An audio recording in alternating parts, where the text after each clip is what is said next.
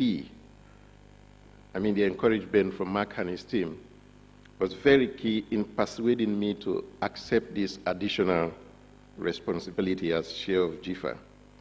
I look forward to their continued wise counsel and support.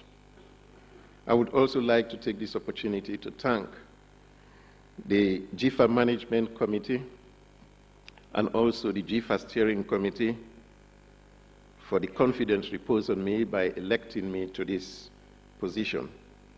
Mr. Chairman, ladies and gentlemen, the GCAD is not just another conference.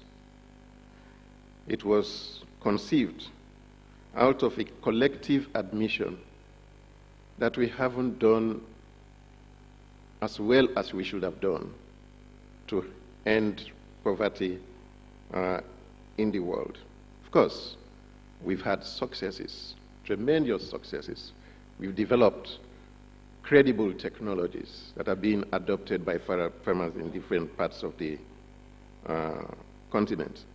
And I believe that the world would have been in a worse off situation today had we not developed those technologies. So yes, science and technology, agricultural research and development has made significant contribution, and we should be very, very proud of that.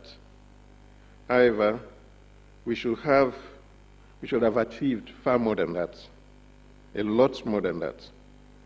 And as a result of our failure, many millions of our children, our women, and our men are enduring lives of hardship and misery today.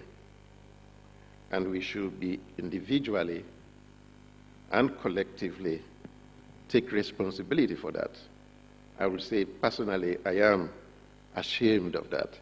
You know, and I think that, Mr. Chairman, ladies and gentlemen, looking at the progress that have taken place in the last 3 days, I believe that this GCAD is a success.